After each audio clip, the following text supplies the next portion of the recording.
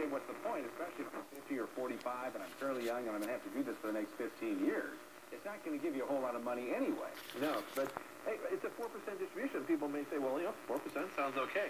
Typically, somebody at 55, 54, though, wants a little higher distribution because then when they get to 62 or later, their Social Security kicks in and they can drop down, or they get to 60 and a pension starts. They get to 65 and a pension starts.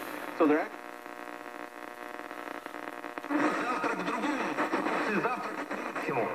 Мы не найдем источник. Look at